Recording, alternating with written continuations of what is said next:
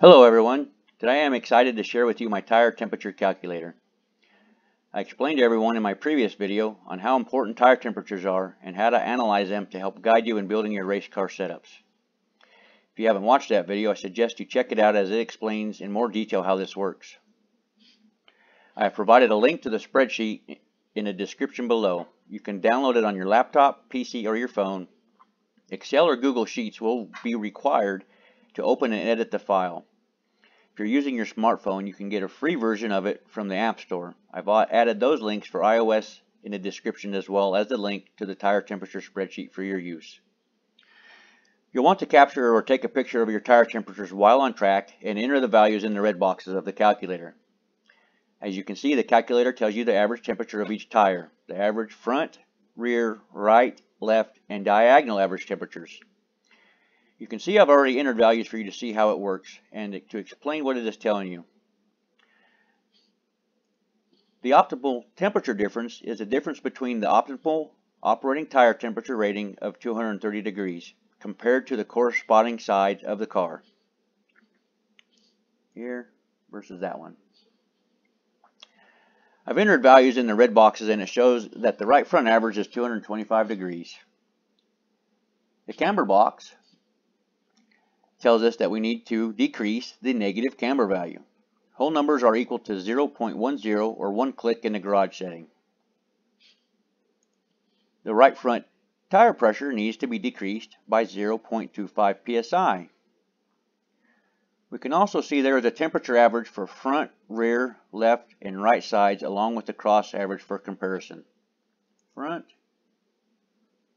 rear, right, and left.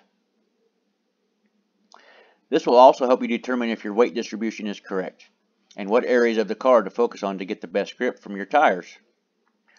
While using this calculator, it is more informative to read the average values instead of the optimal temperature differences for comparison and diagnosis. The optimal averages are telling you how far out of range the average is from the optimal temperature of 230 degrees. By comparing the average temperature of all four tires, you can see which corner of the chassis is working harder than the other.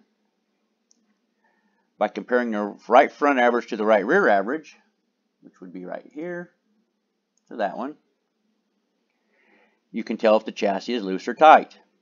The right front should be about 10 degrees hotter than the right rear. If it's higher, you're probably pushing. If it's lower, you're probably loose. It's also informative to compare right and left side and front and rear as well as diagonal averages.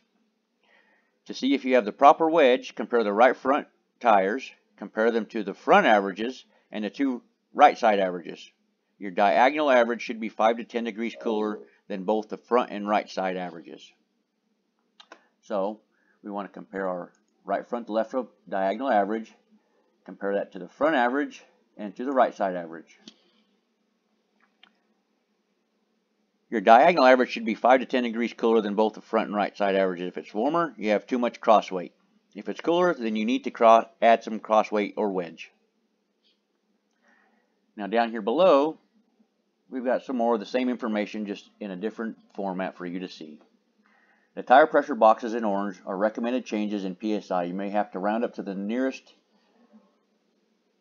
0.25 or 0.5 to get close. For example, this one here, the right rear tire pressure says we need to add 2.9166666 PSI. So round that up just to 3. Positive PSI numbers means needs more air. Negative numbers means he needs less air. For circle tracks, negative camber values on left side indicate decreased positive camber. Negative values for right front mean reduced negative camber. For road courses, negative camber numbers mean too much negative camber, and positive camber numbers mean too little negative camber. The optimal camber is 10 degrees hotter on left edge versus right edge on some circle tracks. Road courses will require higher temperatures on the inside of the tires. Recommended camber adjustments are given in whole numbers and equates to 0.10 of adjustment. So if you currently have 2 degrees of camber and the app suggests 1 camber, you will want to increase it by 0.10. This over here also tells us a lot of information that we just saw above, just in a little bit more detailed, compact little square here for us to look at. Now remember, positive numbers are front hot or understeer. Negative numbers are rear hotter, which is oversteer. Positive numbers are left hotter, and negative numbers are right hotter for left versus right. In diagonal, positive numbers are left to rear, right rear hotter, and negative numbers are right front to left rear hotter. Excessive front versus rear or left versus right data could be from static weight distribution. Excessive diagonal deltas could be from cross weight other than 50%. If you have any questions about reading the different averages and comparing them to diagnose setup issues, please watch my other video on tire temperatures. Thank you for watching, and if you found this helpful, please be sure to give a like and please subscribe for future content.